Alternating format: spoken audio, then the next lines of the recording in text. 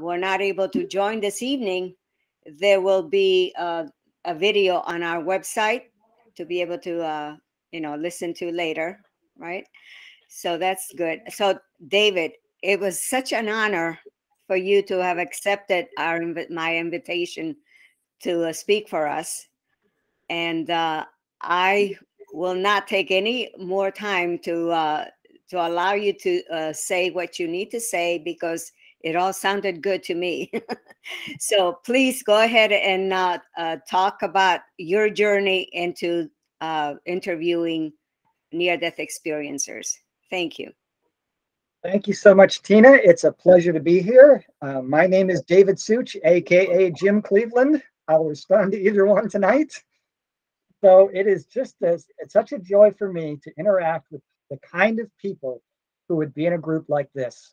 Because as many of you know who've had near-death experiences, when you talk about what you know and what you experienced, you get first the look, and then there's this progression of thought. This person's crazy, and therefore they're unstable, and therefore they're dangerous, and I want to get away from them. And I can pretty much say anything I want here, and the people here are very open-minded, very high spiritual vibration, and it's just wonderful to be able to be myself and talk freely. So I'm grateful to all of you.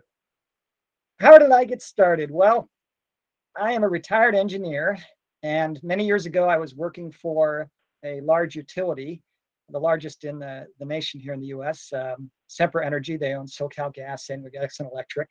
And I did a lot of work inputting things into data sheets. I analyzed the economic feasibility of small scale power plants. And I'm the kind of person that back then, if somebody said they were psychic, I would in my head say, well, that means you're psychotic, you know? So I didn't believe in any of this stuff. I kind of believed a little bit from my Catholic Christian religion, but I doubted it. I was very afraid of dying. And I came down with chronic tendonitis in my body. It started in my hands in 1999, and it got worse. And it got so bad that eventually I was confined to a mobility scooter. I couldn't be on my feet more than 5 or 10 minutes without pain. And it wasn't really till just a year ago when I moved out of the big city and into the country, into nature. I healed almost completely. I can walk. I walked 6 miles yesterday. So, there's hope when you follow that intuition, and because Mother Nature and our spirits are always guiding us towards solutions. But back when it was really bad, I was out of work for a while, and if I sat down too long, it hurt. If I laid down too long, it hurt. And so I would go back and forth from the bed to my chair, and I clicked on a YouTube video, and it was about a man who was an atheist, and he died. He kind of had a hellish NDE. He called out to Jesus for help.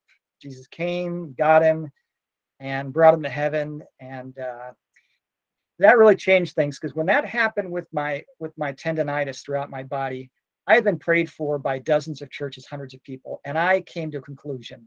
And it's still hard to talk about it today. I thought, well, one of two things is true. Either there is a God, but he doesn't care about me, because I'm not a good Christian. I'm not a good Catholic. Or maybe there's no God, but it's probably that there is a God, but I'm not he doesn't like me at all. And that was a painful conclusion to come to. When I saw that testimony, that man who spent his whole life as kind of this tyrant yelling at people. I mean, you've all met somebody like that. And Jesus was bringing him to heaven, and he felt horrible. He said he felt like garbage, filth, scum. And you could see he was being brought towards this good place. And Jesus stopped, and he said, you belong here with us. We don't make mistakes. And when I heard that, I knew that I was never abandoned by God. I was never abandoned. And I started researching near-death experiences. I found his testimony so interesting. That was Howard Storm's testimony. Some of you are probably familiar with that. So I started doing one after another, and then I started talking about it, and I started hearing people say, oh, so-and-so that happened to, and it just kind of snowballed. And I started interviewing people. I remember even when I bought a car, the salesman was missing an arm, and I asked him what happened. He said a water skiing accident. He fell, and a boat behind him ran over him, severed his arm. He arrived DOA at the hospital, and I said, well, did you go through a tunnel? Did you see a light? Did you just love? And you saw it too? Well, no, I've never had a near-death experience, but after many years, it completely transformed my life, as it's transformed the lives of many of you. Just studying what you say has been transformative. transformed the way I deal with my family. I always had problems with my family members, and now we get along great. It changed my political views. It changed the way I view nature. It enhanced and made better almost every aspect of my life. And so I'm grateful for all of you who have been brave and shared your testimonies, because if it weren't for you, I don't know where I would be today. So let's go over what the near-death experience is like. And for those who have had them, many of you are familiar with this. Now, not all of these elements are experienced by every person. Heaven creates an environment to make the individual feel comfortable. The lengths they go through to just make us feel good is incredible. So if you're a nature lover, you may end up arriving in a park, one of heaven's parks. If you have a certain religious perspective, you may be met by a certain individual. One guy was a big fan of the Apostle Peter, and he was greeted in heaven by Peter, who he said was a bit shaggy looking. So they can appear any way they want, but they tend to appear the way they did on earth for our benefit. So how do we know that, first of all, these experiences are not the trick of a dying brain? I'm sure some of you get told that, oh, you were hallucinating, you were imagining, it's a trick of the dying brain. There's scientists that say, you know, when you die, your cones that sense light sort of all die and tend to focus in, and so that's why you see a light. And they also say your brain releases all the serotonin and dopamine, and you know that's why you feel good. Well, for anybody who's studied near-death experiences, that just doesn't hold water. There were children who were taken through heaven by a grandparent or a great-grandparent. And I remember one little girl, she was shown a picture of her great-grandfather, who she said had taken her through heaven. She says, no, that's not him, that's not him. Were you sure it's your grandpa's daddy? Yeah, but that's not him. Well, finally, she saw months later a picture of him when he was young. And she got all excited. Yeah, that's who took me through heaven. So there are other people who've been blind since birth. Of the 1,000+ testimonies I've heard, 3 were blind since birth. And they described seeing colors, and they could say, well, this person had the same color shirt as that person, but they couldn't say what color it is because they never learned what color goes with what thing they're seeing, right? There are people who were told about what's going to happen in the future before they came back. People come back with enhanced psychic and empathic abilities. Some people, while they were dead, they can tell of their family members from the way.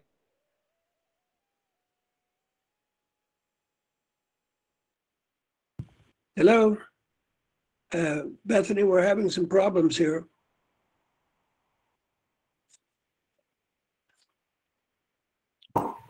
I see that. I think David's connection has become unstable. All Okay. right. He's So, back. I'm Okay. back. So I'm gonna, if it happens again, let me know, and I will mute the video. Okay. But hopefully. So what was the last thing you heard?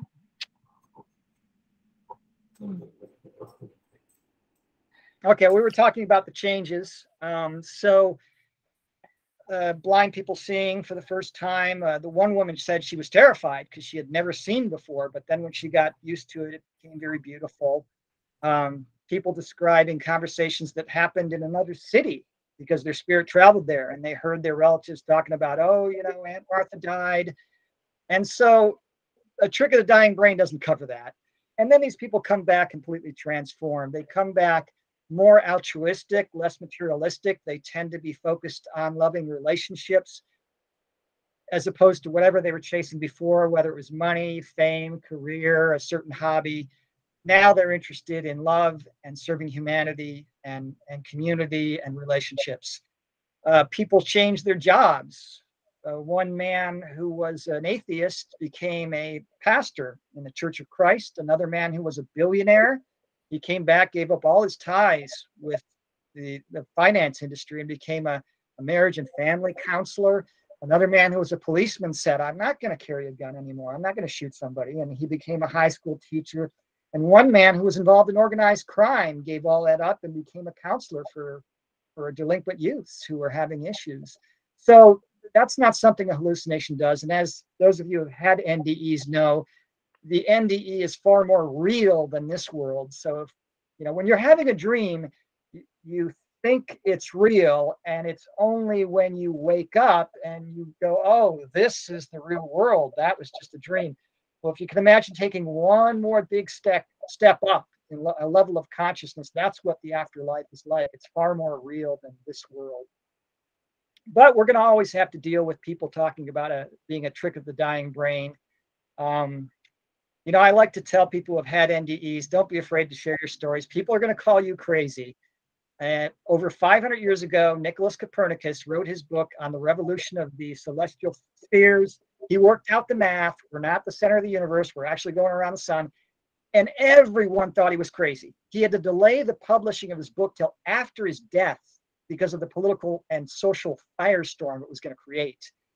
And back in the late 1700s, the first archaeologist who found giant bones, and he said, I believe the giant lizards once roamed the earth, and he called them dinosaurio. And everybody thought it was a hoax. They laughed at him. And even I think it was Alfred Wegener in 1912 who first suggested the continents were drifting over the surface of the earth. He was laughed at by the scientific community. So just because people laugh at you doesn't mean it's not true. This is a truth that's going to be known by the entire world in less than 100 years. Everybody's going to be aware that near-death experiences are real and that we're little facets of God down here incarnating, and we've done it before. It's just going to take time for the rest of society to catch up. So if they laugh at you for what you say, just remember you're in the company of some great people, some great discoveries. So what is the typical NDE like? Well, a person dies, and sometimes they're out of their body at the scene of an accident, or maybe in the hospital. They see themselves from above, and they sometimes try and communicate with people, and they can't. And now people say, well, were you a ghost? Well, no, you're the opposite of a ghost. You feel more alive than you ever felt. And they quickly give up on that, and something gets their attention, usually behind them or off to one side, and they look and they see a light, little pinpoint of light, and they quickly get drawn to it like a magnet. And they get into this light, and it's 10,000 times brighter than the sun, but it doesn't hurt their eyes. They describe a warmth, not a temperature warmth. Some have described it like just being hugged by the universe. I've heard it over and over and over again. I've never experienced it like some of you have. I mean, as an engineer, I could study every aspect of Disneyland. I could know every nut, every bolt, every employee, how the rides operate, how much electricity is used, everything about the park. And I would still know less than a 10-year-old child who spent one day there and knows nothing about that. That white light, there are no words to describe it. It's beauty beyond human words. We can try and use a few analogies, and I'll give you what some people told me. One man said, imagine the 100 happiest moments of your life and put them all into one moment, and you still don't come close. Another man said, imagine the strongest love you've ever felt and multiply that by about 500 or 1,000, and that's what it's like. There's a feeling of love, of joy, of bliss, of awe, adoration, safety, purpose, that anything that's happening down here has a purpose to it. One of the things I hear over and over again is people say there's a perfect plan. It's working itself out in its perfection. Well, it doesn't seem like that from down here, but it is. So at this point, some are told it's not your time, you have to go back. Some are given a choice. However, they're very smart up there. So, anybody who sees that light, who sees heaven, who's been there, wants to stay forever, no matter how good their life is like on earth. I remember one man telling me, if you had a genie, magic lamp with a genie, and you could have all the wishes you want, you wouldn't be anywhere close to as happy as you are up there in heaven, right? So nobody wants to go back, and they show them what the benefits would be for themselves and for humanity if they return. And of course, if I heard their testimony, they chose to return. Coming back can be very difficult, and we'll get into that later. Now, some people, when they're there, every NDE is different. Some speak with the light, others it's relatives that died before them, others it's spirits or angels or guides. So every NDE is different. Now, some people see gardens. One man said he was in this beautiful park. And I asked him, I said, well, how beautiful? Like Yosemite? And for those of you who don't know, Yosemite National Park is a very beautiful park, one of the world's most beautiful parks in California. People come from all over the world to see it. And the guy said, let's see, well, maybe 100 times more beautiful than Yosemite. So the beauty of the place is amazing. There are many different realms in the afterlife. And I'm only going to talk about the realm that's kind of laid out like Earth. And some people see this, not most. Most people at NDE do not see this realm. But I understand there are realms to get people used to sort of the afterlife. So there's a realm sort of laid out like Earth. They have roads and houses and buildings and cathedrals and waterfalls and trees and mountains and parks and rivers and lakes. But the cities are gorgeous. One woman, she was eating something that was like a peach and she threw it onto the ground and the seed just dissolved. It's a self-cleaning place. They have trees that tower higher than our highest redwoods and sequoias. And they have just beautiful parks and flowers, and you can communicate with all the plants and all the animals that are there. A lot of people ask me when I talk about near-death experiences, they say, well, will my pet go to heaven? I lost count how many times people met their former pets in heaven. So yeah, you're going to see your pet again. So they're there and they all kind of go up there and they wait for us. They wait for the people they know to show up, and they play together and they're happy while they're waiting for us. And you can talk to your pets. So people have had conversations with former pets. People have had conversations with plants. And so the whole place is alive. And let's talk for a moment about the senses. First of all, there's no blind spots, so we lose our vision right around here somewhere. We can't see behind us. In the afterlife, you have 360-degree vision. Okay? Now, you do have hearing far beyond the tones that we hear, but it's generally, speech and hearing are generally not used for communication. So there's a kind of communication that's mind to mind. It's impossible to have a communication mistake. And you can text somebody a message and they can misinterpret it. Now, that doesn't happen there. And it's nonlinear. So you can get just one download of information, and it might take you a day, a week, a year to explain this to somebody. So it's very efficient communication up there. Now, the sense of hearing, again, is not really used for communication. It's more for the beautiful music of heaven. I think the best description of the music of heaven came from Don Piper's book, 90 Minutes in Heaven. He was a pastor who had a car accident, died, and his most memorable part of heaven was the music. And he described it as just this chorus of many different songs being sung at once. You know, if we sang 100 songs at once, it'd be a jumbled mess. Well, up there, it was in perfect harmony. And it just filled him with beauty. And he felt like he was part of the music. And he didn't sing, but he knew if he did, he would sing in perfect harmony with all the other songs that he heard. And he really loved the music of heaven. So heaven really is a buffet for the senses. People in that first realm of heaven where they have their bodies, now in your natural form, you're a being of light and energy, like the angels.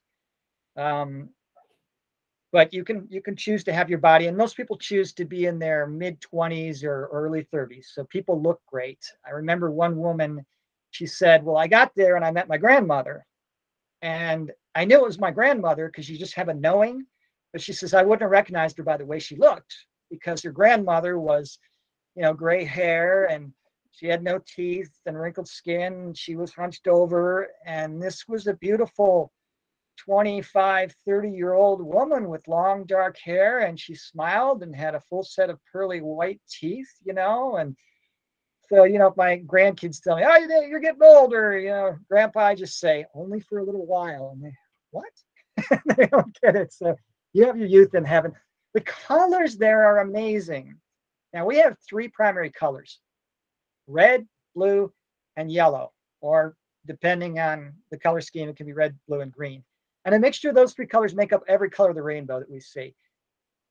There are over 80 primary colors in heaven. So if you're looking at this first realm and you're seeing the colors, it's just mind-blowing. And they come back and they, you know, I say, well, what colors did you see? And they say, well, we don't have them here. You know, try describing what colors look like to some you can only see in black and white. You can't. So heaven is a big buffet for the senses. It's a wonderful place. Now, um, the different levels of heaven. I've only heard the higher levels described a few times. So in the higher levels, you tend to be just sort of a being of light and energy. And each level is more mysterious and wonderful and amazing and glorious than the last. And more are being continually created, which was a shock to me. I always thought, God created the world, universe in 7 days. That's what I was taught in Catholic school. And there it is, it's set. No, creation is a growing process. I mean, through all of nature, everything we see here on earth, plants grow, children grow, animals grow, businesses. And why would we think God is static? We're a little microcosm of the macrocosm of God. So of course there's growth of God. Now, some people asked about religion, and some asked, what's the right religion, expecting to hear something like Catholicism or Buddhism or Judaism. And a lot of religious people don't like this answer, but when they ask about religion, the answer is always the same. The best religion is the one that brings you closest to God, the one that makes you a loving person. So how do they view religion in heaven? This is kind of interesting. It took me a while to get this because I was raised Christian and Catholic. When I found out a lot of the things they told me weren't true, I was very upset. Original sin. I'm born dirty. Wait a minute, that's not true. I'm born as a beautiful child of God, and He sees me as perfect. Yeah, so I was pretty angry at religion, but religion is a tool. So back in the 1700s, when they had long voyages that lasted several years, the crews would die of scurvy. Sometimes half or 2/3 of the crew would die of scurvy because they wouldn't get vitamin C. It's a disease from a long-term lack of vitamin C in your diet. So they ate salt beef and rice and things like that, but they didn't get fresh fruits and vegetables. Well, Captain Cook had a brew that he served to his crew, and it contained salt and vinegar and pepper, and it was just this horrible Addams Family combination of junk. But one of the things in that syrup, in that brew, was lemon syrup, which is loaded with vitamin C. So if you drank Captain Cook's brew, you didn't get scurvy. But the reason is because there was only one active ingredient. So the active ingredient in any religion is the universal creator's love. And so many of the world's religions have so much in common: brotherly love, charity, forgiveness, peace, harmony. Yes, there are some factions that are somewhat corrupted by men, but for the most part, they are good tools. And if a person is in any religion and focused on love, that they're going to be growing their souls. So the best religion is the one that brings you closest to God. And Cryon, he's a trans channeler, channeled by Lee Carroll. He has some pretty good analogies that fit well with what near-death experiences say, and I wanted to share those. He said that God can be seen as a giant, loving tree with roots that spread out to all of humanity. And from the trunk of this giant tree, there are many branches. There are branches of Catholicism, Judaism, Hinduism, Buddhism, Muslim, all sorts of branches. And you can branch out any way you want and still be connected to the trunk. God is not, and heaven, they are not invested in the dynamics of religious structure as we are. The creative, benevolent source that we call God, it does not have the mind of a man. It is pure light and love and consciousness and goodness. It doesn't have anger. It doesn't have judgment. It doesn't even have expectation the way we do. It has hopes. It hopes that we enjoy our experiences down here and grow and learn. It basically only loves. And so the way sort of God would view somebody joining a religion to get to know him would be the way we would, for instance, imagine if you were separated from a spouse and you had a bitter divorce, and the spouse gets custody of the children and out of spite takes them far away from you and hides them, doesn't want you to see them, and you're in despair and you look for your children for many, many years. and you finally give up. And one day they call and they say, it's us. We've been looking for you for years. We're in your neighborhood. We want to come and see you. You're just overjoyed, right? So you go outside, you wait, and there's a car coming down the street. It's them. Oh my God, my kids are here. Now, let me ask you this. Does anybody really care what kind of car it is? Do you care if it's a brand new car in perfect working condition or a beat up old junky car with a lot of props? You don't care. You're just happy your kids are coming to see you and connect with you. So God doesn't care if we're in this, religion with a lot of questionable doctrines or things that might be a little off. He's just happy that we're coming to see him. So that's kind of how God views religion. And I personally view religion as different cultures in their own unique ways, honoring God the way they want. Just like a parent, every child sort of shows love in a different way. One child draws a little drawing.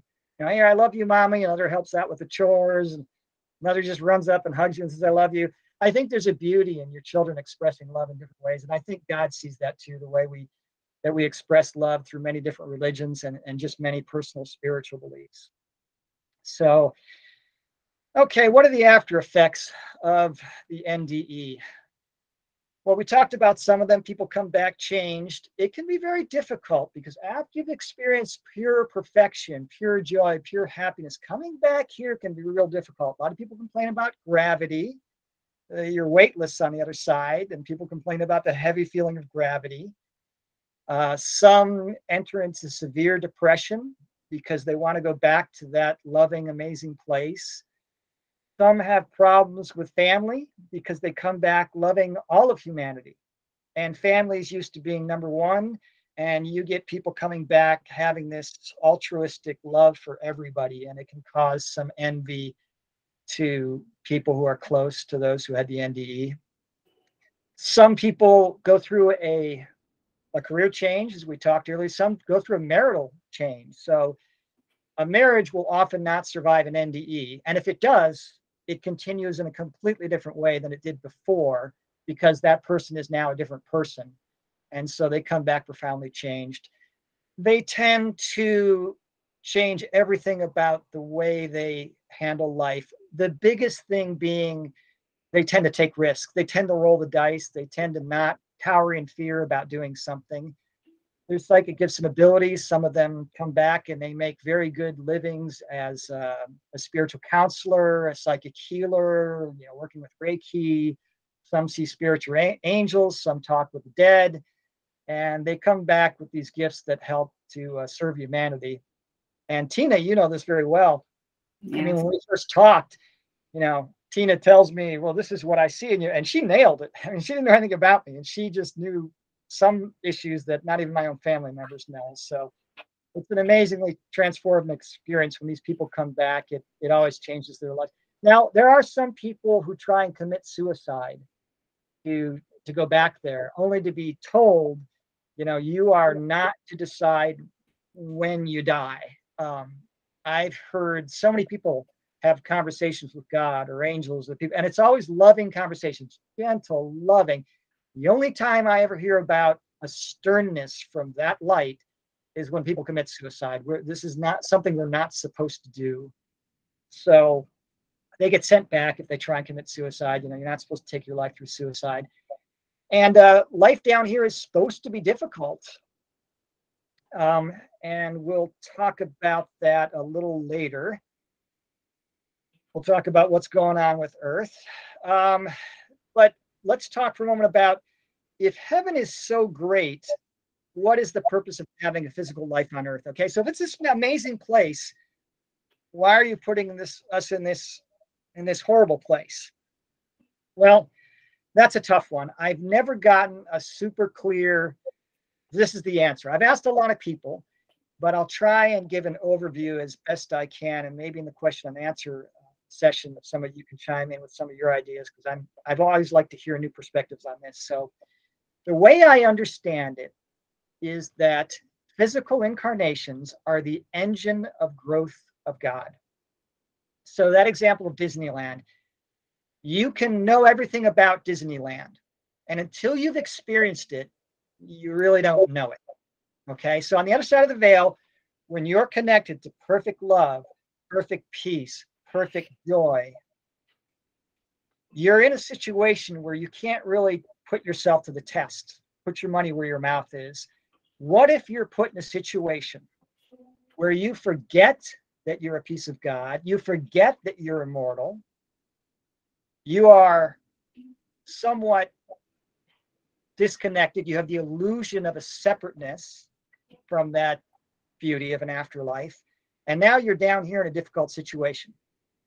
All right, well, it's easy to be nice to people when I'm in a good mood. If I'm in a bad mood, that's a bit of a challenge, isn't it? It's easy to lift a 5-pound weight, do curls.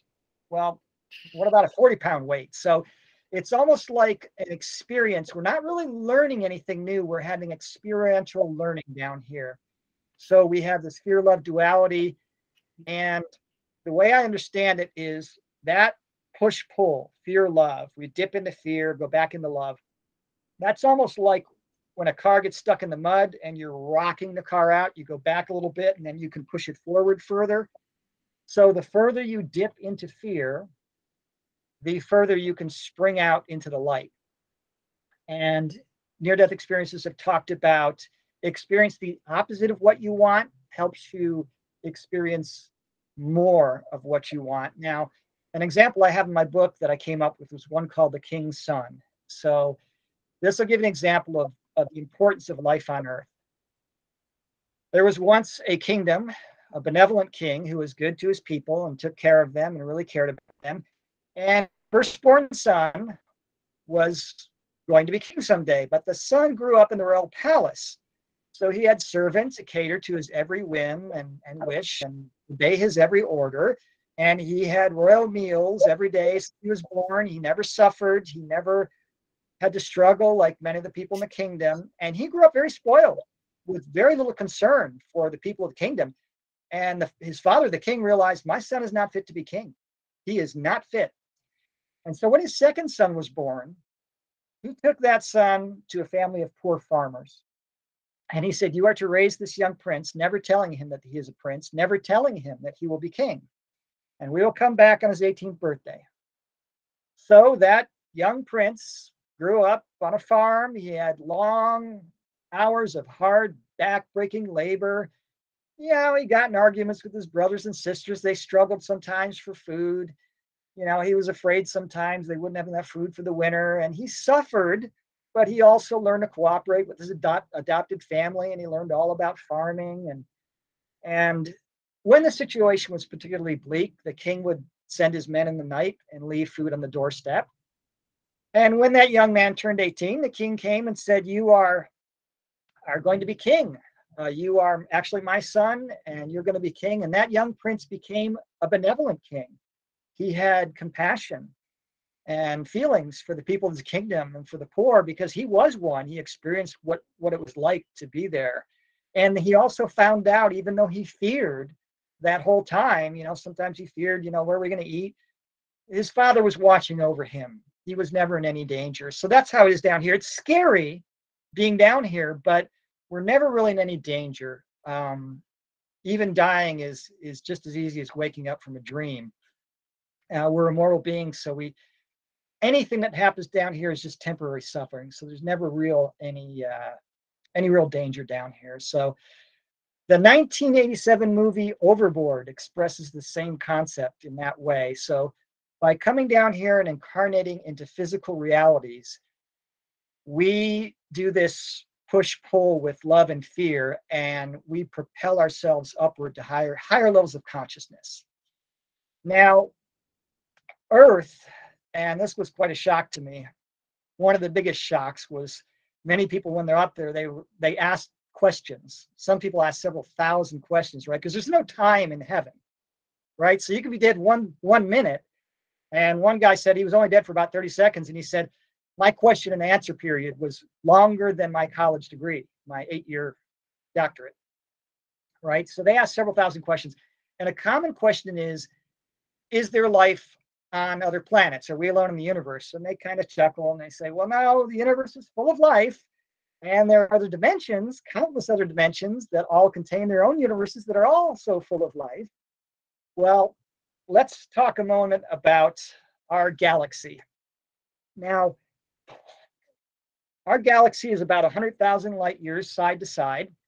So if you were to travel at the speed of light, that's 7 times around the Earth in 1 second.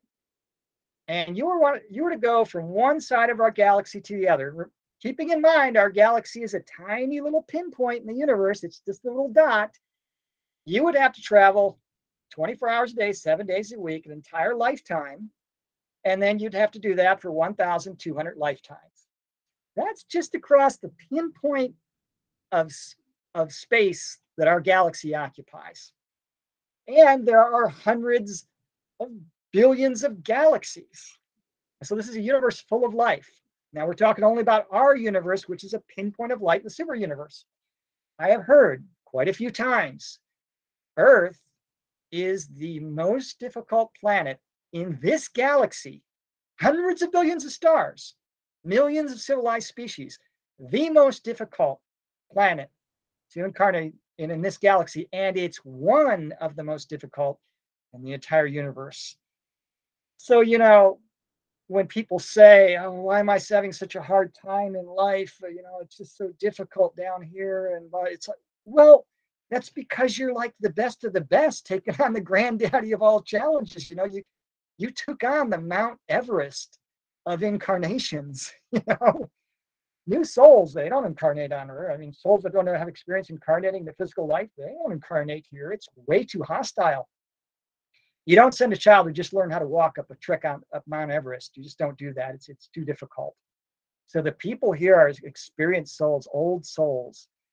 And the group of people, the kind of people that would come to a meeting like this or listen to a talk like this, those are the experts within that group of experts. So many of the people who've had near-death experiences, you're like the best of the Green Berets of the Navy SEALs. I mean, cut yourself slack. It's a difficult place to be. That's why we have such a hard time. But it's also one of the places where the growth is amazing. You, through experiential learning, you learn a whole lot in a really short time. It is just like a major boost in consciousness. Now, we're all immortal, so we can do things at our own pace, right? So if I have to get from here to a mile away on foot, I can take a leisurely walk, but it's going to take me a while. Or I can sprint, and it's going to be real uncomfortable, and I'm going to suffer, but I'm going to get there fast, right? We weren't put here on Earth to suffer, just like you don't climb Mount Everest to suffer, but suffering is going to be part of the experience down here. So I like to say, you know, cut yourself and other people lots of slack. There's people acting out in darkness, you know, remember, I was there once. You don't learn to act in love and light until you pass through many moments of darkness. Even if somebody's in a religion that kind of rubs you the wrong way, you know, it's important to remember that we're all walking towards the same goal. You know, I once walked on that path that they did. I once needed that tool. So I try and remember that when I get frustrated with other people. And one of the most meaning things to those in heaven is when we're purposefully loving and kind and compassionate, especially to people who our ego tells us, you know, they don't deserve it. Somebody's betrayed me, you know, and they deserve punishment. When somebody manages to humble themselves and say, you know what, I'm going to let that go. You know, they're working out their issues. That's really meaningful to those in heaven. So let's talk about what's occurring on Earth right now. Well, the dance of consciousness is always one of 2 steps forward and 1 step back. No planet in the entire galaxy, according to some who have had near-death experiences who asked about this, no planet in the history of this galaxy, not the universe, this galaxy, has ever sunk so far in the darkness and then sprung back into the light. So every planet with intelligent life takes 1 of 2 courses. They either destroy themselves through a combination of war and environmental disaster, or they learn to live with each other and with nature in harmony, and they become an ascended species, and they eventually seed life on another planet. We were seeded by a group of beings called the Pleiadians, and they were seeded by the Arcturians. And so, thank God, Earth is on the path of going to be an ascended planet. So we came close to destroying ourselves real close back in the 80s. USSR and the United States had weapons pointed at each other. We had the consciousness to do it. We had the attitude to do it. And thanks to a lot of help and intervention from above, it was avoided. The juggernaut is already on its way. So we are past the point of no return. There's not going to be an Armageddon. There's not going to be a sudden mass extinction of human beings. We are on our way to becoming a ascended planet. But we're just in the beginning stages. We're like in the terrible twos, where we're just starting out. And a lot of people are acting out. A lot of people are misbehaving. There's still probably a good third of the world that's in survival mode. You know, you growl and snarl and bite anybody who gets in your way or threatens your survival. Well, that's an old paradigm that's going away. So humanity right now is moving from a paradigm of competition and survival to one of cooperation and unity. So one of the messages I hear over and over again from near-death experiences is that we're all connected. We're more connected than separate. It's only an illusion of separateness. You know, if I get revenge on somebody, I'm harming myself. All right. So, you know, if you're a near-death experience researcher, if you had an NDE, you know that revenge is impossible.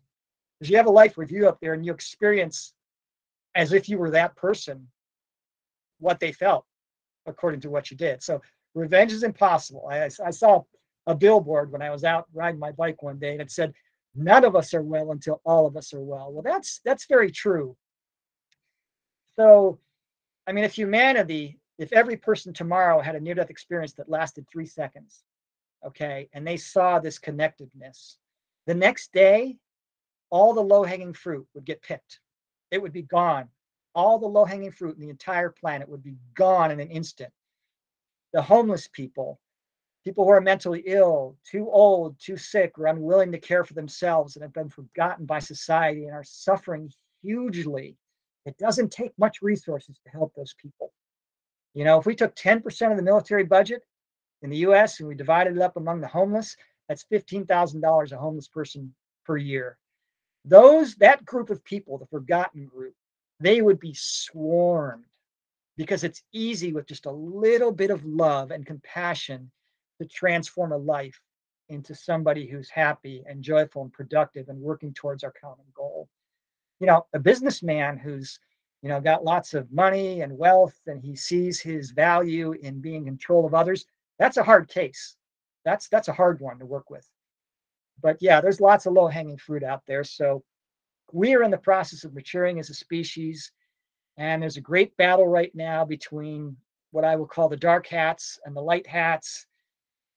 People ask, is there a, you know, cabal or an Illuminati or something like this? I don't know. I've never heard a direct answer. I do know that there is a group of very powerful, wealthy people who are pulling most of the strings in our world. And they want a command and control world.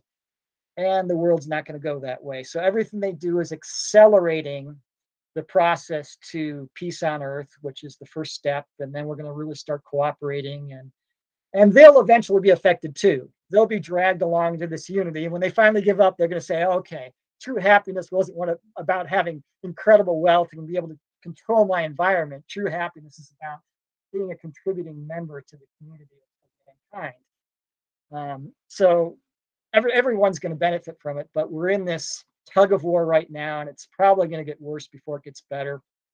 We're in a one-step back phase of that dance of 2 steps forward and 1 step back. And there are lots of conspiracies out there, and the word from the other side of the veil is most of them are true. But you know what? They don't want us to focus on that. I mean, does it really help the goal of world peace to run around talking about all the secret dark stuff that's going on beneath the surface? No, it doesn't. I mean, the best thing we can probably do is just focus on our own world, the people around us. You know, I don't watch the news. I don't like the news. The news is nothing more than a well-crafted fear report. It's mostly negative, and it's going to be a lot of misinformation. So I tell people, you know, if you want to have a good life, just pay attention to your world. And for most people, some people have a pretty difficult situation, but for most people, there's no war in their worlds, their own personal worlds. There's no murder. I mean, I've never seen a murder. I've never seen a stabbing. I've never seen a robbery. In my world, if there were no worldwide communication, I would think I lived in a pretty amazing world. And when you focus on the good, so because we are little facets of God, separating and incarnating and pretending to be human, we are creator gods. We're little pieces of that big creator. What we focus on tends to happen. We tend to make it happen. So near-death experiences often talk about be careful about your words and your thoughts. Words and thoughts have power. And I don't know what healed me. I don't know why I was in a mobility scooter for 3 years, but now I can walk 6 miles. But I do know I spent a lot more time around nature, and I do know I changed my attitude. I started saying out loud so my ears would hear it, every day I'm getting stronger. Every day my body's getting better. And it only took about 6 months or a year in this new environment, just being positive, being around nature for me to heal. So I really do believe that words and thoughts have great power. So if you stay away from all the negativity and craziness and focus on the beauty that's just shining from the souls of so many people who have had near-death experiences and those who just study them. I mean, these are, I feel like the luckiest guy in the world to have a hobby investigating near-death experiences, because I get this outpouring of higher consciousness and people talking about wonderful concepts, how to change, how to improve ourselves, how to forgive, how to grow, how to get along, especially with those who are real tough to get along with. It's a wonderful group to focus on, and that's what's coming out of the hearts of these people. And focusing on that, it's what's going to bring us into a new world of love. The new world of love is coming. And according to near-death experiencers, there's no set timeline. We can go as fast or slow as we want. Do I want to run or walk over there? Right? But somewhere in the neighborhood of 150 years, this planet's going to be different. One guy said, you think about the world 150 years ago, no cars, no cell phones, it's completely different, right? He said, if an alien came here and saw this world today, and he looked at it and says, oh, this is the kind of place I'm going to lock my spaceship doors when I go through here. I'm not talking to these people. They're barbaric. And he came back 150 years later. The reaction would be, oh my God, what happened here? These people really got their act together. Wow, they really, holy cow. So the rest of our galaxy, believe it or not, they have watched in disbelief. So many of the intelligent beings on our planets have watched in disbelief, just jaw-dropping, like those humans dipped that far into darkness and didn't destroy themselves, and now they're coming back out on top and they're going to make it. I mean, we shocked the galaxy, and the entire galaxy benefits from what we learn, our experiential learning here. So by what we do here, the tiniest little act of love or kindness, right? You bring hope to one soul and it elevates all of humanity. The entire galaxy is benefiting from that. So I almost laugh when I hear somebody say, well, I'm not very successful. I'm just a clerk, or I'm just a waitress, or I'm just a plumber. Like, are you kidding? A generator of light and love on this planet in this duality, helping grow the fractal of God and setting an example that the entire galaxy learns from. You're like those crazy daredevils who, put on the flying suits and we go, wow, those guys, they're amazing. That's how the rest of the galaxy views us, the human beings. So, if human beings were really aware of who they are, our problem would not be self-doubt. It would be arrogance, right? Like we're these amazing beings. So that's the situation. And that's about it. So do we want to open it up for questions? And I'm happy to talk about any specifics. David, how about talking a bit about your book and what made you write it? Okay, yeah, my book and what made me write it. So my book is called God Took My Clothes. And at the time I wrote my book, I had only heard around 700 near-death experiences. I stopped counting after I wrote my book, but I'm estimating I've probably heard around 1,200. So I've learned some things since then. I wrote my book because there was a lot of individual testimonies. There was a lot of people that had very great books that are far beyond my knowledge level, that were very esoteric in their spiritual knowledge. But I didn't see any books out there that really kind of put it all together and summarized it well. And I thought this needs to be done, whether I ever make a dime on it or not. And I still have never made a dime. I think I'm like still $4,000 negative because it just got published last year. It's selling some. And it's just kind of a summary of a lot of things I just talk about. I go into a lot more detail. I have a lot of quotes of people talking about what the light felt like and things like that. And I have a whole section on competition versus cooperation, and you know,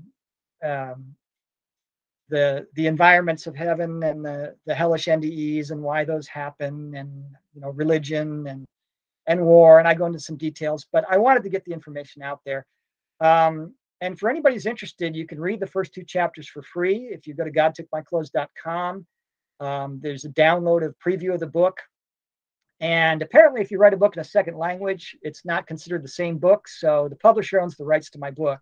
I can't give it away for free, but I can give the unpublished copy away. So, you know, if you want the book and you don't care about not having a paperback or not having an ebook for your Nook or Kindle, you can send me an email. My contact information is there, and just say, send me the PDF, and I'll send you the unpublished version, which you can read on your computer or laptop. It's probably too small for a phone unless you got really good eyes, but you can get the complete book.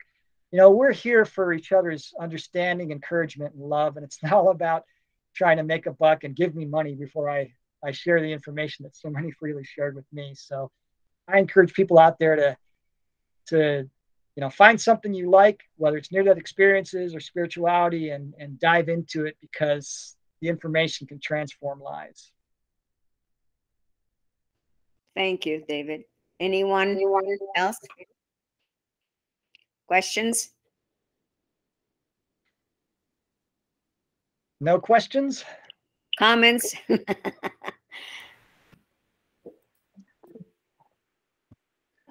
Okay. Okay, I go have a ahead. question. Sure.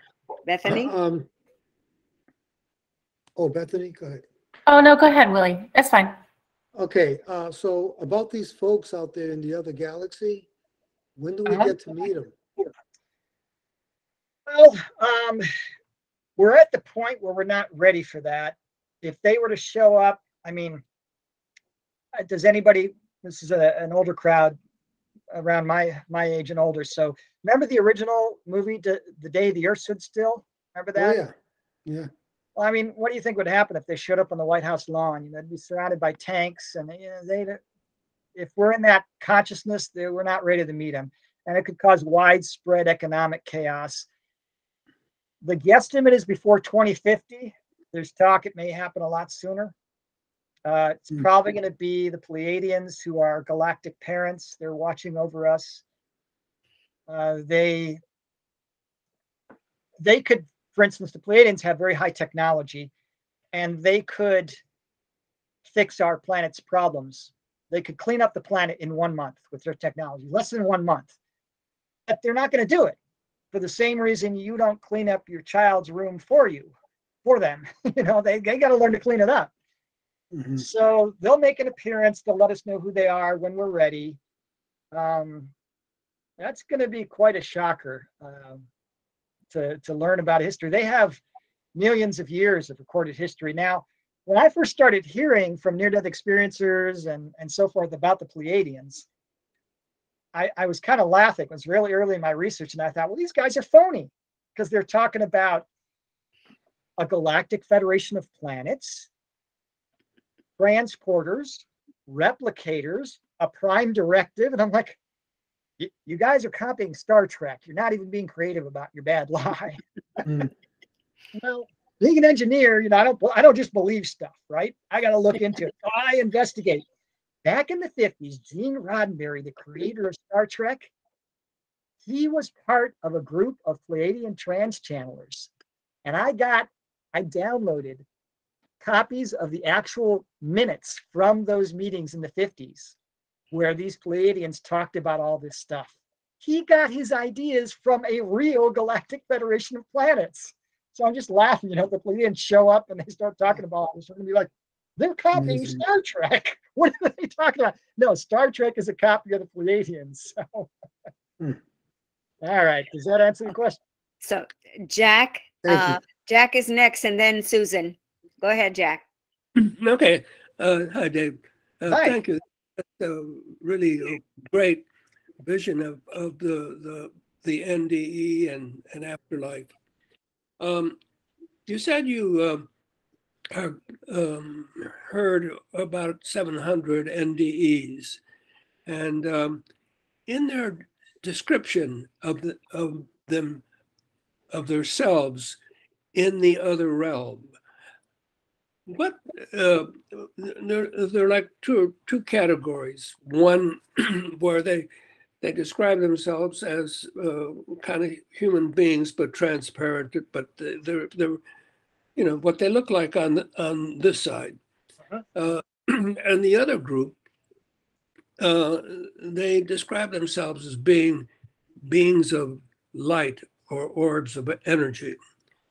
And I wondered if you just talk about those two and which which ones are in the majority and etc. I think the majority, I had heard 700 the time I wrote my book.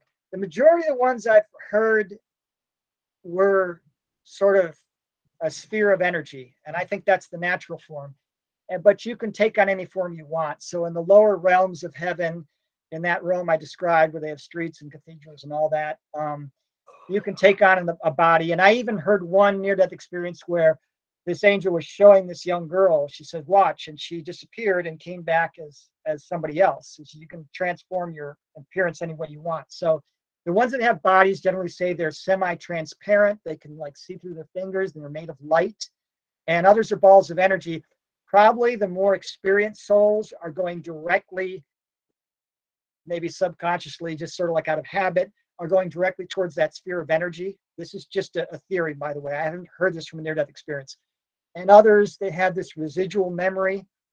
Some are even show up in the afterlife wearing the same clothing they had. Well, that's because that's what they expect. And remember, thoughts are manifested.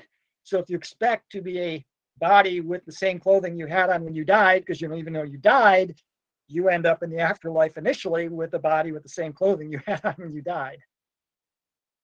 So, and then there are some realms where they kind of, if they have a body, they'll kind of wear the same thing. So like the white tunic, with the sash, that just didn't come from nowhere. Human beings just didn't think out of nowhere. That's what they wear in heaven. No, in one of the realms, that's what they really wear. It's very, very comfortable. Okay, well, thank you. I've never forgotten that Einstein has said if humankind does not destroy itself, eventually we will become orbs of energy and we won't have a body. So anyway, thank you. Yes, I have heard some near-death experiences were shown other planets with intelligent life, and some were told that at a certain point you do shed the physical and you can travel from one place to another in the galaxy by thought without the use of ships. So I haven't heard too much about that. That's only a handful of NDEs that talked about that stuff. Okay, but anyway, thank you. I appreciate your. Okay. Good question. Susan, did you want to ask the question or do you want me to ask it for you? Could you ask it, Tina? Okay, so a question from, let's see. What is the reason for life? That's Susan from the Boston Ions. What is the reason for life? Are we talking about physical life or life in general? Susan? Physical. There are 7 of us here listening, and one is asking the question, and it's physical life that he's asking about. Thank you. Physical life. Okay, so physical life is a crash course in consciousness. So it goes back to kind of what we discussed, the king's son, experiencing. When you experience what you don't have, it causes you to desire and create more what you do. So I went once 2 days without eating, and I had a piece of wheat toast. That was the first thing I ate. Well, I hated wheat bread. That was the most delicious piece of bread. Okay, I appreciate it a lot more. And because we are creator gods, when you have an appreciation, you grow it. You grow whatever you're appreciating. So when you are separate and go into fear mode, and then you find your way back into the connection of love, the connection of our creator and source, that helps you, that strengthens you. It's a strengthening of the spiritual muscle, like lifting weights. And again, this is what I was going to, ask the input from the group, because I've gotten lots of hints about the purpose of life here. I know it's very important. I know we're kind of like I don't want to say the word enjoy, but God experiences everything that every part of creation experiences throughout all of time. So if an ant gets stepped on, the consciousness of God experiences that. This is particularly, physical lives that we learn is particularly fun. Okay, so think about it. You're going to do training, and you've got a virtual reality machine. This is years in the future, and it's so good that it's completely indistinguishable from real life. So what is the ultimate in virtual reality? If you're in a dangerous situation like war, or you're mountain climbing, that might be a lot of fun and amazing as a virtual simulation. But the ultimate is to not know you're in a virtual reality. It's to forget that you're good and fine, and that nothing's going to happen to you. You can't be harmed. You're an immortal being that can never be destroyed. You can never cease to exist. That's not an attribute of God. You forget that? Well, that's the ultimate virtual reality right there. That's the ultimate training. And that's the best I have. I wish I had more. And if anybody's got a good perspective of that, please chime in. I'd love to hear different perspectives on that from the people who Thank you, David. Matt Riley has raised his hand. Matt? Hey, good evening, everyone. Jim, thank you very much for being here and sharing all this with us. Pleasure. Truly appreciate it. So I have a question here, and just given everything that's going on in our world right now, I kind of feel compelled to ask this question. If we're all connected in love and truly beings of light, and we're all created by a benevolent and loving God, as you have shared and kind of come across in your research, then I'm struggling with how can we possibly have the capacity for evil? And my follow-up is, wouldn't it make logical sense that God also has this capacity? It exists within God and was created by God, and then therefore instilled in us, since we're a part of God and created from God, that it already existed with God and passed on, for lack of a better term, to us. And, Okay, that's what I'm really struggling with, given, again, current state of affairs in our world, and the horrors that we see occurring in places, and the evil that we do to one another, just is really, really, something that I struggle with. Yeah, and I struggle with it too. When I look around and see the way people treat each other, it grieves me. I mean, even sometimes when I go on my walks, my wife and I, once in a while, we'll do a neighborhood cleanup. We'll hook up a little trailer to it, and it pains me to see people trashing the environment. Evil and good. So evil and good are more human concepts. They're really, as far as I understand it, that doesn't exist. So the reality is this unity consciousness where there's nothing but love beyond description. Now, the word love is completely inadequate to describe it. Again, only those who have experienced it know what I'm talking about. I don't even know what I'm talking about when I reference that love. Those who have had NDEs do. So that's the reality. But we can pretend or to be disconnected from that. And the purpose of that is for the growth of that connection. So the connection becomes stronger. So, a father leaves and goes off to Iraq for a 3-year tour. When he comes back, people are jumping all over him. They haven't seen him in a while. Okay, so when you're disconnected, it strengthens those bonds. It's enjoyable at the same time. Evil is just again, back to that Mount Everest analogy. We're not down here to suffer. We're not here to treat each other poorly, but it's going to be part of the experience. When you're disconnected from unity consciousness, you're going to act out in survival mode. And there's going to be some people who act really horribly. But even they learn from the experience.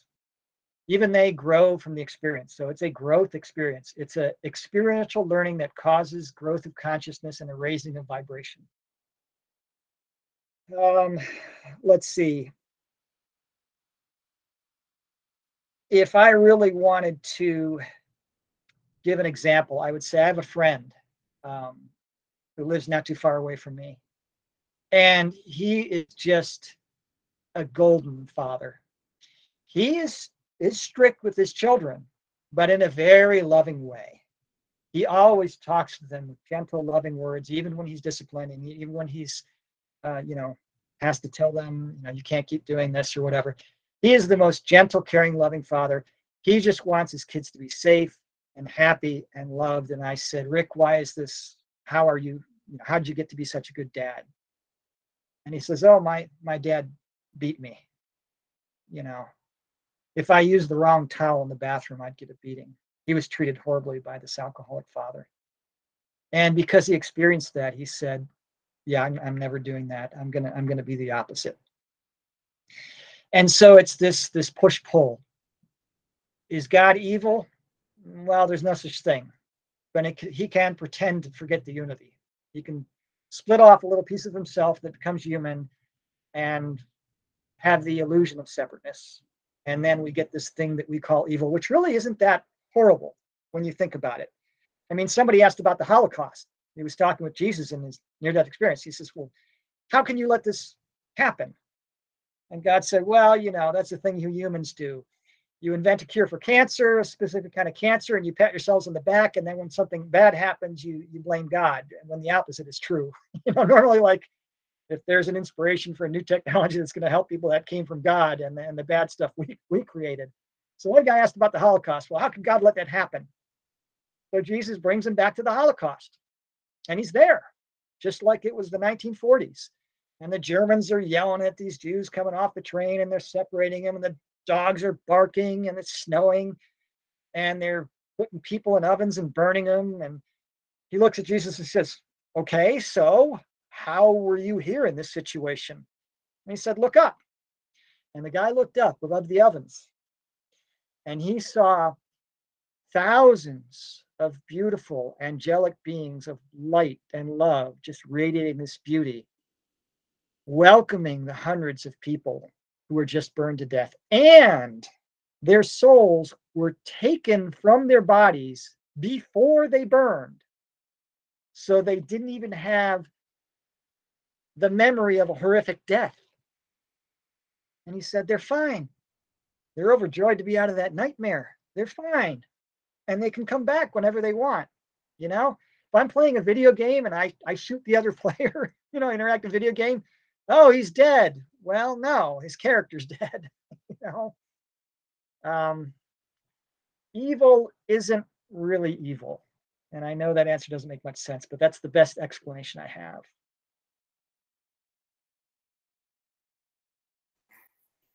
Okay, thank you. So, David, what was brought to mind for me was the fact that the Earth experience, we have duality in it, which it's a balancing act between evil and goodness, or dark and light. It's part of the experience, and we already knew before we came on the Earth that this was going to be part of it. Oh yes. Long before we show up here, we know we know it's going to be tough. And Lee Carroll, he French channels Cryon, and he gives this talk, and he says, I'll tell you the conversation I had with you guys. He was just a spiritual entity which helps human beings. He's never been human himself. He's never incarnated. And he says, well, wait a minute, you're going back down there? Yeah. To that hostile place, you're going to forget about the love and the connection, you're not going to hear the music anymore. You're not going to feel the joy. You're going to suffer. You're going to be in these frail bodies and experience fear and pain and suffering. You're going back there? Yes, I am. Now, not to give away too much, well, which earth? Same one I came from. I'm gonna see this through. Well, I'm gonna keep going back, and we're gonna keep going back till this is an ascended planet. I mean, they look at us. Many near-death experiencers have said to those, to them on the other side of the veil, we're the courageous ones. We do it because we're spiritual daredevils. We get a kick out of it. We enjoy it. We like the challenge, and it transforms. We're helping grow creation by what we do here. I can't think of a more noble reason to endure the suffering. You talk to somebody who's climbed Mount Everest, you get to the top and it's a view you'll never forget for the rest of your life. But boy, do you suffer getting there. Yeah. I suffer just going on my walk sometimes, and I'm not doing right. Coming back like, oh my God, I don't feel like I can make it. But it's good for you. It's part of the challenge. Jack? David, Yes. We all talk about being connected. Mm-hmm. The NDEs, we even talk about it being that we're connected on this plane, etc. Is there some explanation how that works in sort of human terms? Probably not, but I have heard it described. So when the soul incarnates into the fetus, and it normally does it somewhere between 6 and 12 weeks, somewhere in there. The Pleiadians actually have technology to determine when the soul has entered. That's pretty crazy. So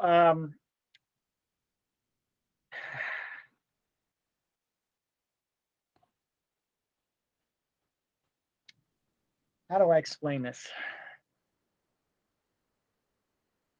Well, the NDEs describe how they communicate telepathically. Now, okay. Now, somehow we sort of understand that. I mean, we understand what communication, but telepathic communication. So that's an element of it. But there's more to it. We're talking about being connected, not just with each other, but being part of the cosmos. Part of the cosmos. Okay, so getting back to my example there, I would say the brain, okay, I thought something good here. The brain is like a blindfold. Okay, so if a child, you put a blindfold on the child, they can get scared because they can't see anymore. So the brain is sort of what creates fear. And it also creates the block. So when one lowers their vibration, you are unaware of higher vibrations. So higher vibrations see us, but we can't see them. Okay, so another analogy would be tuning into a radio station. Okay, so you can have a radio, and until you know to tune it into the right station, you're not going to hear. So when you're in a low vibrational state, you can't hear higher vibrations. When you're in a higher vibrational state, you can communicate with everything beneath you and at your level. I have heard that these vibrational states have something to do with multidimensional quantum energy. I've also heard talk that in the afterlife, they set up what they call quantum fields. And within these fields, anything can be created, any environment can be created without limitation to size. So the communication, psychic communication, and connectedness, what that is it's people sort of seeing through the blindfold a little bit. It's like an opaqueness there. And when a person has an NDE, that veil, that lower vibrational state that prevents us from feeling and experiencing and being aware of the connectedness or the communication, the mind-to-mind communication, that veil lightens. It becomes more clear. And that's why so many of them are able to use their gifts. So every human being on earth has psychic abilities, and they all use them every day subconsciously. It's just a matter of how they do that. And I'll give an example. Mine, I was in a worsening condition physically, and I was out in California, and I kept getting stronger and stronger. The message, you need to move into a little trailer and get out in nature. And I'm only away for a couple of days here. I'm at a house in Texas. I came back in my lived in this trailer here for 2 years. And it's called a micro mini. 2 words, and they both mean small. And it wasn't easy, but it healed me. And the reason is I've heard through that psychic veil. So the pineal gland is the gland that connects us to that multidimensional quantum energy. And so Which gland? the pineal gland, I think I'm saying that right. Chime in, anybody, if I call it the pineal gland, but pineal gland. Thank you. The pineal gland. All right. So yeah, it's the pineal gland, and it can become calcified, and there's things to do, but it's just like any other muscle. Okay. So if you use your legs a lot, your legs are going to get stronger. When people start listening to that inner voice, and I often miss it. I went to the store the other day with my wife, and we were getting groceries for the trip, and I saw the milk, and my thought was, go get some milk. And I went, wait a minute, we don't need milk. She's going to bring the milk from the fridge. She forgot milk. And I didn't listen to it. But the more you listen to that little inner voice, the stronger it gets. Just like the more you use the muscle, the stronger it gets. So it's all about practice. Yes. Yeah, it's a practice thing. And then some people just like muscles. Some people are naturally more muscular than others. Same with psychic abilities. Some people are just natural. Others got to work at it. But everybody has it. Okay, well, thank you. Question. I have one more question. Sure. Okay. You talk about having a vibration, a high and low. And I know we're getting into quantum physics and all of that, and which I don't understand at all. But what is this vibration that we talk about? Well, the information from near-death experiences is very spotty on this. So we're talking 2 or 3. So the disclaimer is this is all theory. When I hear something 400 or 500 times, like the light was loving, that I can be sure of. I can tell you for sure that's true. Quantum vibration. So something vibrates. It's, if we were to put it in terms of our reality, string theory talks about strings of energy which vibrate at different frequencies. And that vibration creates different matter. So if you go online to YouTube and say sound experiment patterns, they will show you that as they raise the frequency of sound, they put sand on a piece of flat metal and they vibrate that metal. And as the frequencies go higher and higher, it forms more and more complex patterns. So it's a vibration on the quantum level that creates more of what is. And as the vibration raises, the pattern becomes more and more elaborate. And this creation process has been going on for a very long time, as is evidenced by the countless numbers of universes that contain realities. And it's continuing to grow, and more are being created. And it's through this vibrational growing of a fractal. So the universe grows like a fractal. So all throughout nature, nature is all fractals. They've discovered this quite some time ago. When the way a tree grows, it's a trunk and grows, and it splits into 2, and then that branch splits into 2. So it's a repeating pattern that goes both infinitely large and infinitely small. And that pattern sort of loops in on itself and grows so that you have even smaller and even larger things where it loops. Now, I know that sounds confusing. It was confusing to me when I heard it, but that's the best explanation I have. Okay, I appreciate it. Thank you, David. Okay, before I go to Kathy, let me just say as far as the work that I do, I feel that in order for me to connect to the entities that are ready to give me messages for clients, friends, whatever, I have to vibrate at the same frequency. Now, Okay, Tina, have you that's been how told I by anyone explain it. they have to lower their frequency? Yes, I'm getting one yes. Anybody It's get told they something have to to do lower with their- alignment. I Right. understand it as an alignment. Yes. So if you're down here, vibrating down here, and they're up here, you got to come somewhere in the And middle then to align. communicate. Right. Yeah. Okay. Kathy, And your that's turn. what trance channelers do. They raise their frequency, and then the anti has to lower theirs. They don't like doing that, but they have to lower I theirs. can feel it. I can feel,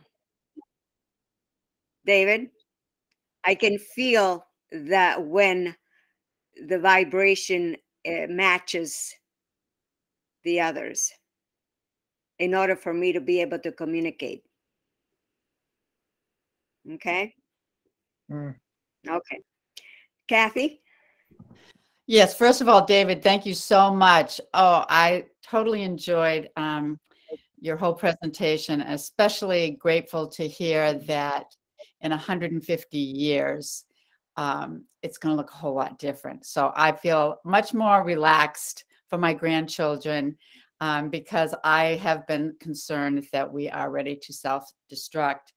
But I've been approaching it in a positive way and just, sending love, but I haven't gone to the fear place, but just concern.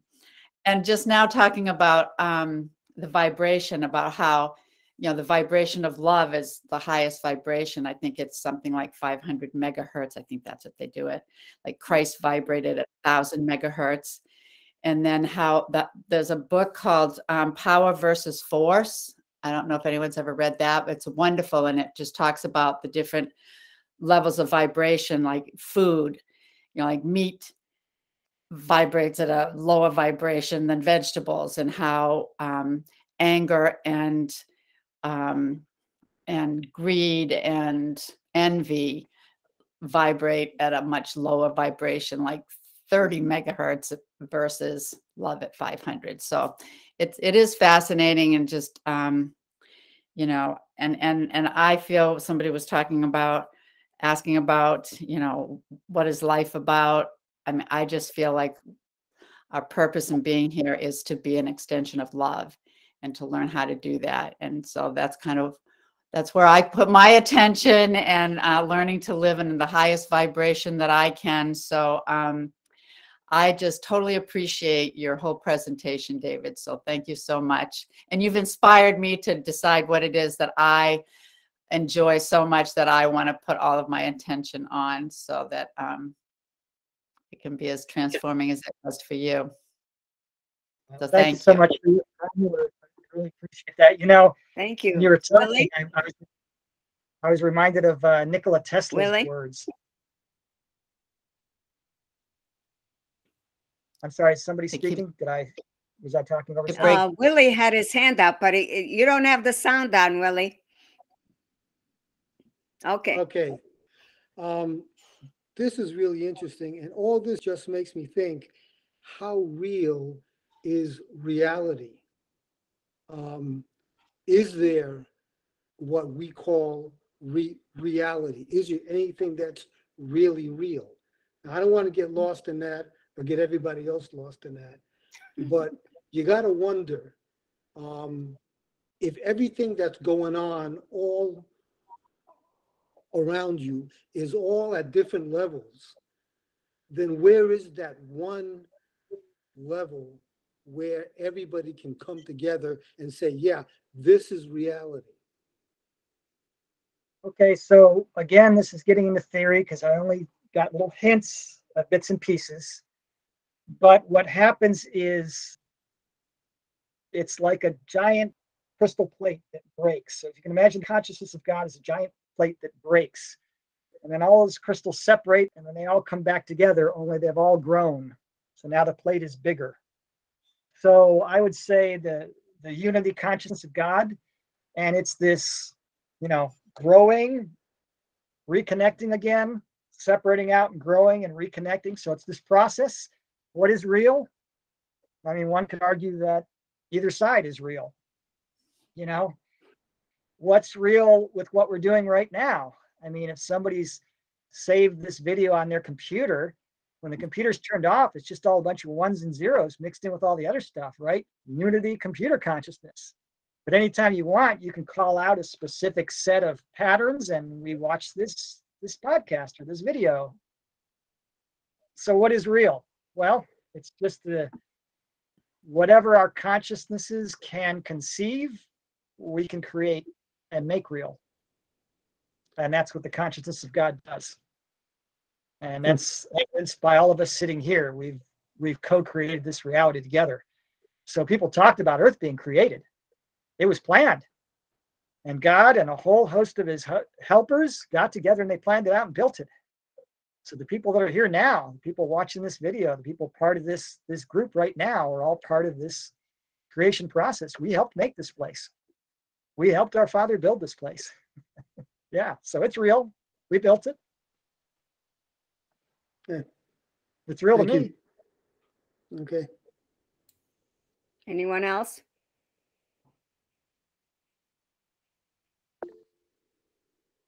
Okay, Laurie. The sound on. Okay. Hi, David. Thank you. Thank you very much for your presentation tonight. I enjoyed it. And I just always wonder when I hear someone tell your story sounds similar to mine.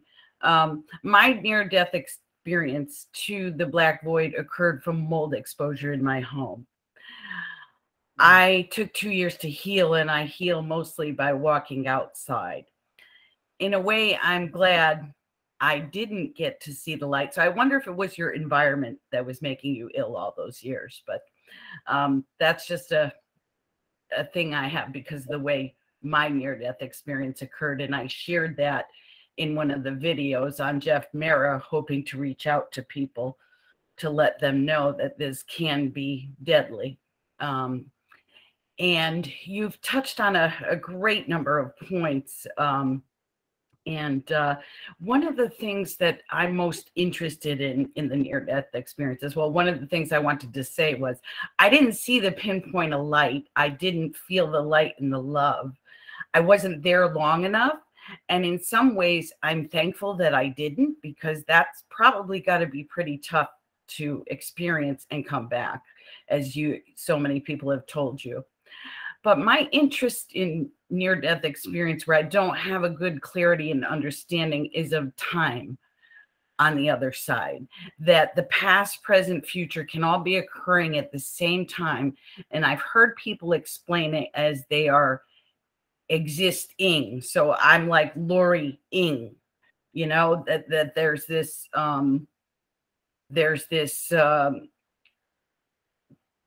you know, I try to understand, and maybe you could explain a little bit about what people have talked about, like with when they experience time on the other side. Yeah, that's a very good point. There is no time on the other side of the veil. And I have a trouble understanding this too, Laura. It's very difficult for me to understand. I'll give some of the explanations I've heard, some of the better ones. One guy said it's the eternal unfolding of now. Another person said it's instantly being aware of eternity. You know, we have what's happening right now and what happened yesterday and what's going to happen tomorrow, but up there it's all the same. And some near-death experiences, when they talk about their testimony, I say, wait a minute, you told me that this happened and then this. And they said, no, there's no order that it happened in. It was all simultaneous. They say maybe a panoramic thing happening. And probably the analogy that helped me kind of get a little bit of a clue was that of the old projectors. So we're constantly shifting our reality. So when I do this with my hand, I've just created several billion different realities. And this was one reality of me, like a fixed frame, and there's another one of the next. And so it's like a little fixed frame of a film projector. And you can look at all the frames. Okay. So yeah, no time. I think that's another one where you've got to experience it. I don't get it. So I'm not going to spend much time trying to answer that one because I really don't get it. That analogy helped, though. That helped. Thank you very much. So, Greg? Greg? Hey, yeah, hi. Here I am. Hi, Greg. Okay, okay. So we hear about how we create the reality around here. What I struggle a lot with, first, I'm just going to open up and say I struggle with anxiety and I can't control it. It's just my brain goes worst case scenario regardless. It's just, you know, I don't know how to solve that. I don't know if you guys have the answer to that. But the other thing is I think about the world and how are the people in Ukraine creating their reality? I mean, are they all collectively thinking these things? You know what I mean? Like they're being, their lives are being destroyed right now as we speak. And let's not talk about the other side of that too. Lives are being destroyed, and I just can't imagine that being a reality being created, and you know, by self. And I don't know if anybody has any insight on any of these things. Okay, so situations like a war, if enough people have the consciousness to do it, it's not every individual exactly 100% creating their own reality. Like my reality has nothing in common with the rest of people on Earth. You know, my sky is red and the grass is yellow. It's not like that. So it is interactive. We're collectively creating the reality. People know, souls know the potentials before they come down here. So there's some pre-signing that happens. You generally choose your gender, you choose your parents. A lot of people were shown that they chose their parents. And there's probably some people listening to this going, I chose my parents? What the heck was I thinking? Well, from a soul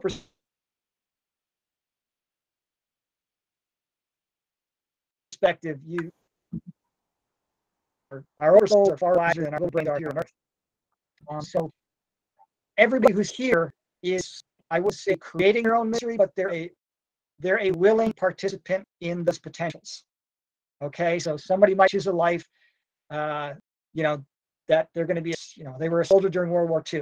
They were shown there's a high potential you're going to be killed at 20 years old. They might accept that as a condition of that lifetime. Okay, I'm going to experience a lifetime as a young man who grows to 20 and dies tomorrow. I'm going to experience that. And they can come back and do another lifetime. So again, what appears to be a horrible tragedy is not quite that way on the other side of the veil. Quite a few near-death experiences told me what we see as a great success sometimes is a miserable failure to heaven. And what we see as a miserable failure can be seen as a great success to them. So they have a bird's eye view and perspective that we don't. I mean, if you're going to decide to climb Mount Everest, you know that there's going to be some suffering and maybe some unexpected challenges, and you might die, and some do die climbing it. But again, you know, you can try it next lifetime around again. You know, I mean, how bad is it if you just keep coming back as many times as you want? And you don't have to come back. You don't have to come back here.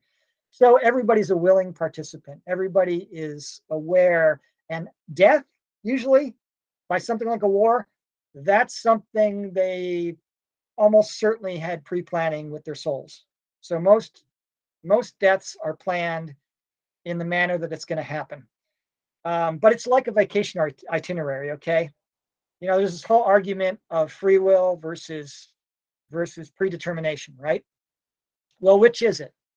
Well, it's both. When you go on vacation somewhere, is that vacation predetermined, predestined, or do you have free will? Well, both. You might change some of your plans. You might change some of the things you were planning on seeing, but part of it was predestined. You had planned on doing it, and part of it was you making decisions. So just like a vacation itinerary, you can always choose to change your plan down here. You're free to do that. Does that help? Perhaps. I mean, what if I suffering over there or elsewhere? Is that even possible? I'm sorry, can you say that again? So my reality, if I wanted to end the unneeded suffering somewhere, even the wars or whatever. Is that even possible, or is it's a collective thing? It sounds like. I think it's both. I think it's the individual experiencing it and the collective. Did you have a kind of chaotic childhood where it was a difficult childhood? I don't know why. Why you ask that? You don't have to answer that, but that I'm can cause just some curious. anxiety. Certainly, it can follow you. No, it's genetic. Okay, Generalized okay. anxiety runs in my father, my brother. We have it, and it's weird. We're talking earlier at the start of this about the honorary NDEs. I'm an honorary NDE because I've always questioned reality. I've always questioned, religion and all this, but I found that it gives me hope that, it gives me hope, but in a way I feel like I cling to it in a way too. And maybe in an unhealthy way, maybe not. Maybe that's a discussion for a different time, I don't think something like this is going to be unhealthy for you.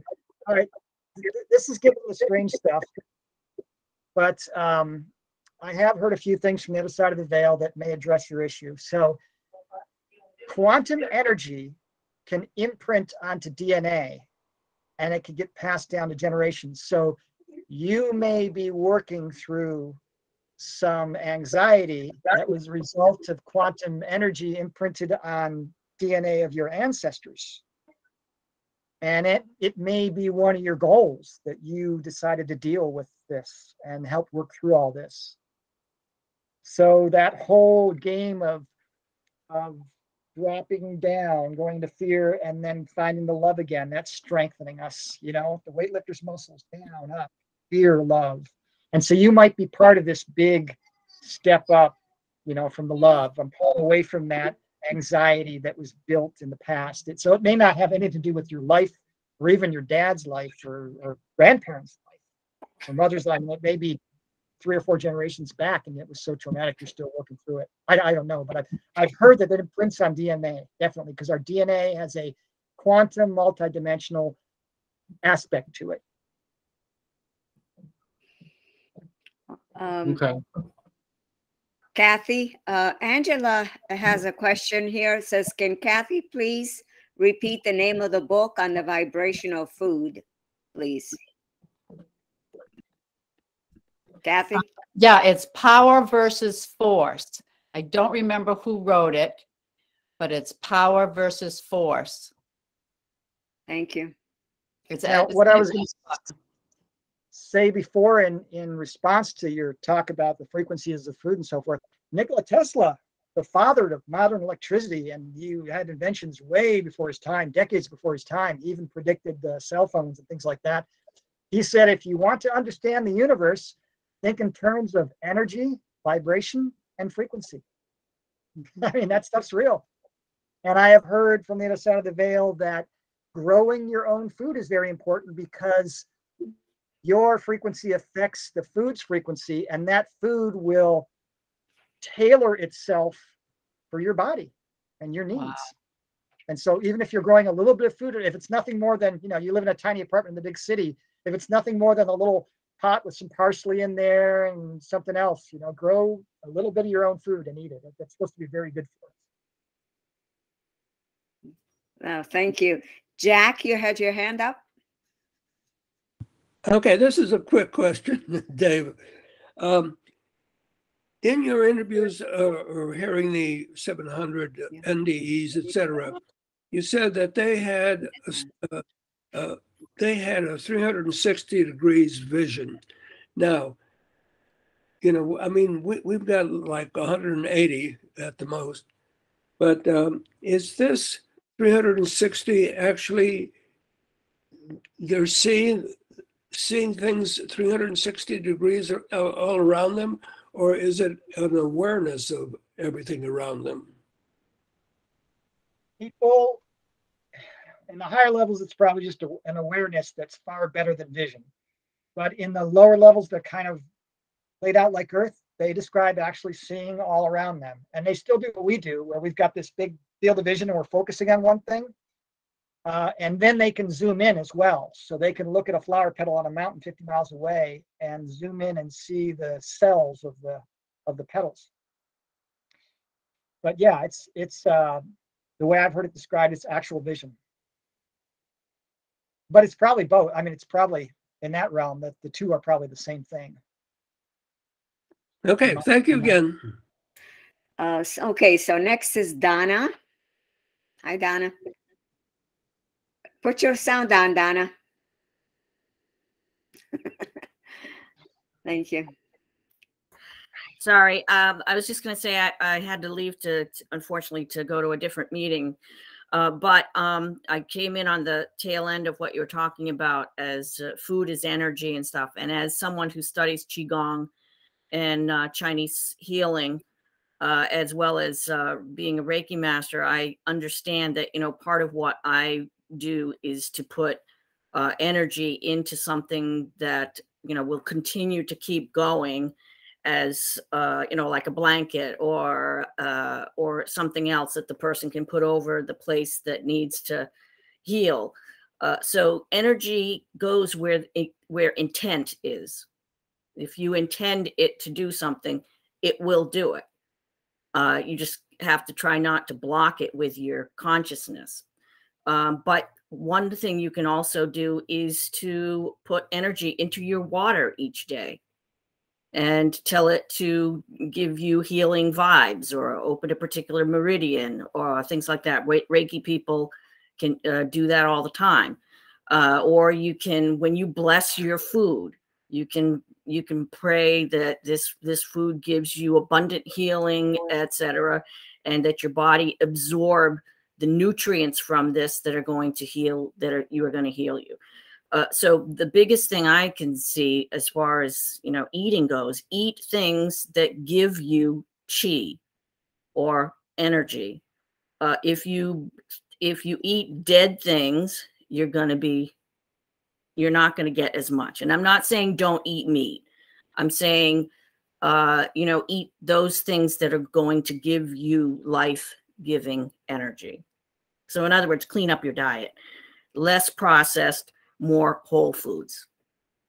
Oh, thank you. I learned something there. Appreciate that. Very good.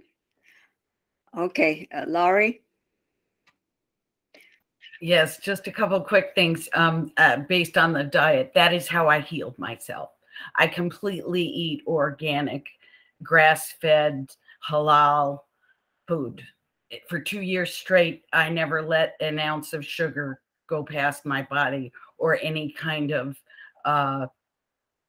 manufactured food. I eat, and I still eat this way. And it was how I recovered and healed. And I listen to a lot of NDE podcasts or whatever, and I get certain things from them. And one of the recent things that I heard that has kind of helped me with any kind of depression or suffering I'm going through, because we all have our own issues, was that this person had a conversation with Jesus, and Jesus told them that he needed to just show love more to the people that he encounters, pray more, because I do believe our prayers are heard. And the third thing was suffer joyfully. So I've been actually thinking about this as I go through about my day, these three things that I can do. I can show love to others, I can pray, and I can suffer joyfully, because we all have our suffering. So these things I recently heard have kind of helped me to realize that there is a lot of suffering, and that, if we did choose to come here to do it, we might as well do it joyfully. So thank you again, David, for your presentation. Thank you very much. Okay, so before I do the guided meditation, I want to thank you, David, for this wonderful presentation. All the way from Texas. With all of you. Thank you so much. Thank you. And I hope you stay for the meditation. Thank you. Thank you very much. And we will place your website, book information on our website as soon as we prepare the video. So thank you, David. All right. So now I'm going to be doing the This very short, it's a gratitude meditation script. And I got this from changetochill.org. So anybody can access all their meditations. This is for building resilience muscle through gratitude in this meditation. Just breathe. Take some time to place yourself in a comfortable position. Take a few deep breaths and let your chest rise and fall with each inhalation and exhalation. And breathe. When you're ready, let your eyes drift close. As you continue to breathe slowly and deeply, let your attention rest gently in your breath, feeling the movement as it enters and it exits your body. Each time you exhale, let it go of any tension. Relax your face, your shoulders, your belly, your legs, and breathe. On your next exhale, settle your attention to the area around your heart.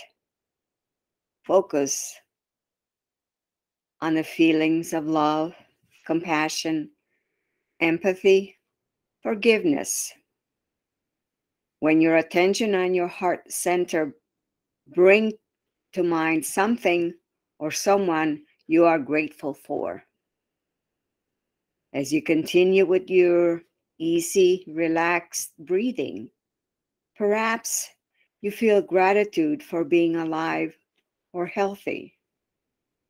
Perhaps you're grateful for the abundance of nature that produces food to nourish your body and beautiful scenery to nourish your soul. Bring your attention to people who truly nourish you in your life and how they bless you with their presence. And breathe. Feel gratitude for your own life and the many gifts you have been blessed with. Now, bring your attention to how this gratitude feels in the area around your heart.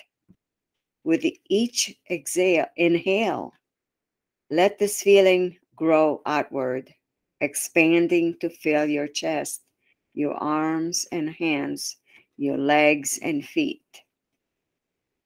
With each inhale, this feeling grows, filling you up. And breathe.